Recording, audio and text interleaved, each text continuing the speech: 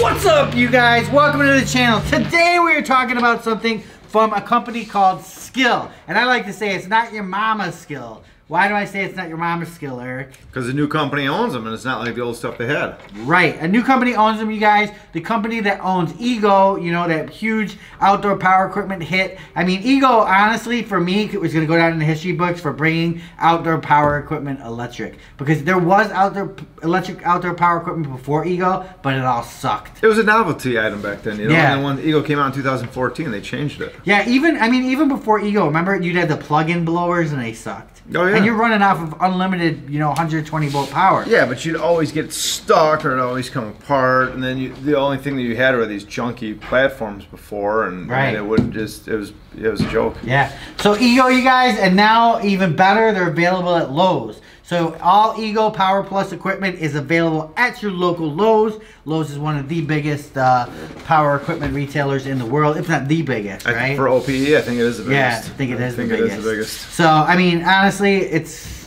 a force to be reckoned with. So Skil, they basically purchased Skil from Bosch, right? Yes. Not that Bosch didn't do anything with it, but it was just, you know, it was just a brand that was there, right? It was a DIY brand, but it just wasn't innovative like the other brands we're seeing, like Ryobi, like, who else did you say, Rigid? I didn't say anybody yet. Oh, you did. Okay, but you know what I'm saying? I mean, there's that Sweet Spot homeowner brand, home prosumer slot, you know, the guys that might be advanced DIYers. You're saying for Skil, right? Yeah. Yeah, so it goes up against Ryobi, Craftsman, stuff like that. Right, but you know, 3-4 years ago, they couldn't even compete because Ryobi was growing so fast. Yes. Now we have Siobhan, who owns Ego, who bought the brand, who now is injecting that innovation into these with tools, their power into core. these, yeah, power core technology, Yes. guys. And I mean, honestly, I believe, and this is, you know, completely on me, I believe that they wrote the book on battery technology. I think they did an awesome job with it. They did We had an a awesome chance job. to see it firsthand, and when a battery is not a battery, and I've always kind of assumed that that's, you know, there's a little bit of changes, a little bit of things, but like you said, how they pod the stuff, what they do, how they actually design the batteries so all the cells have kind of almost on the outside, so none of them get too hot. Yeah. You know? No, I agree, dude. So, we went out there. I don't know if you went out. Me and Stanley went out there, and it was just amazing the stuff they showed. And you know they do take that technology and put it towards Skil also, right? Mm-hmm. In the battery. Obviously, this is not a battery powered unit. This is a plug-in unit. But we're seeing a lot of good innovations that we're seeing in today's modern table saws with this saw. Features like what? Yeah. So, like I said, it is a plug-in version. There's a lot to love about the saw, honestly. And like I said, it goes against don't get this confused with Skil saw. They got a table saw. They're two totally different ones. This is really more geared towards the homeowner. It's geared towards, like, if you got Craftsman, Ryobi, stuff like that. But this has some professional features, which I absolutely love. First of all, it's got the 15 amp motor, which means it's powerful, which means you can go through hardwood, softwood, you can do all sorts of different things. Absolutely love it. It's got the capacity to run through a 4x4 at a 90-degree angle, which is awesome. There's the three main things I love about it, being besides that, is the stand. The stand is integrated, so no more like. But what if you got uneven ground? It's on one of the legs. You can adjust it. Oh, really? Okay, yeah, so an adjustable stand. Yep, I love that. And two of the things that I think that you see on professional is first the rack opinion for the fence, which we've always talked about. Always talk up to wall yeah. how I love the rack opinion. Now we're seeing smooth. it like this homeowner and a homeowner one, yes. The other thing that I absolutely love, which I don't see on any of the homeowner ones, is the fence. The fence locks down in the front and the back. Most of the time on a homeowner brand, they only lock down on the front, or they've got like a rod that goes through and locks down on the back, in essence. But what happens is once you start pushing or doing something, the back usually flexes, so you don't get a true cut. This one it locks down, it stays tight. It does not. There's no flex in it. Right.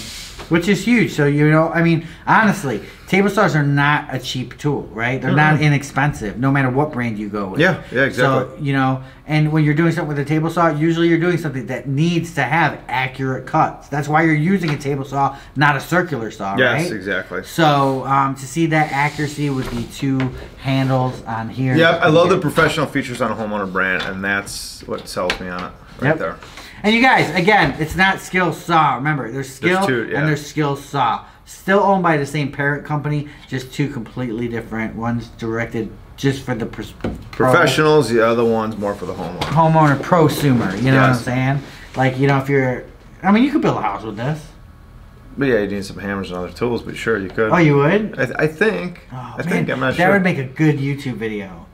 We built a house with just a Skil Saw with no hammers, nothing else. Can you imagine trying to hammer with this thing? Well, you wouldn't need to. How are you going to get the wood attached? You just had some kind of cut. Yeah. You know? Yeah, okay. I don't know. All right. There we go. That's next week. We're going to do that on Tools in Action. But I don't know, what do you think? What do you think from using this thing? You know, because when you were cutting on it, you were kind of excited. You liked it. You liked the power. I but thought what it are was your thoughts? smooth, man. It's smooth. It works good. Again, I'm not a table saw, circular saw kind of guy. I try to avoid those tools at all costs, just because, you know, they're dangerous. But, you know, from what I did use on it, yes, it was good. It worked well. I thought it was a great machine, you know. If I needed a table saw, yes, I would definitely 100% look into this table saw, because I like the features of that rack and pinion. I like the features of the stand with the adjustable leg. It even has like a deflector here that you can put on so you can throw your stuff off to the side, you know. Yep. Yeah, and for price point of $299, it's hard to beat that with $299 and a stand. Cause usually you just get the saw and you gotta buy a stand separately. Yeah, and I like the accuracy, right? That's what it's all about, accuracy. Honestly, I mean, this thing to me, it looks pretty close to the DeWalt, man. You know, right? I mean, you know, I'm feeling like up here. Even this is metal. This is metal. Usually that's plastic. Yeah, no. You know, I mean, it's got a really nice. It feels like aluminum up here. Aluminum. I don't know, man. Pretty good. Let's go show these guys a little bit more of it, and we'll use it, and we'll wrap it up. But let's do it. Overall, and then you got these. Is this thing hard to get on? Nope. Very easy to get on. How do you put it on? Oh, right here. Wow, Eric. What? You see how easy that was to get on? How many times do you have to mess with those things to put them on? A lot. And then to pull it off? How would you pull it off? Oh my gosh. Dude, that, honestly, that's crazy. These guards are the biggest pain in the butt. Look how easy that guard was to put on. That's insane. I like how the push stick's on the front. You can grab it right there. Yes, that's huge. I love having that on the front. What do they call that, Paul? What do they call those, Pauls? I don't know what they actually call them. Proper term for it. Let's go check it out. Let's go work it.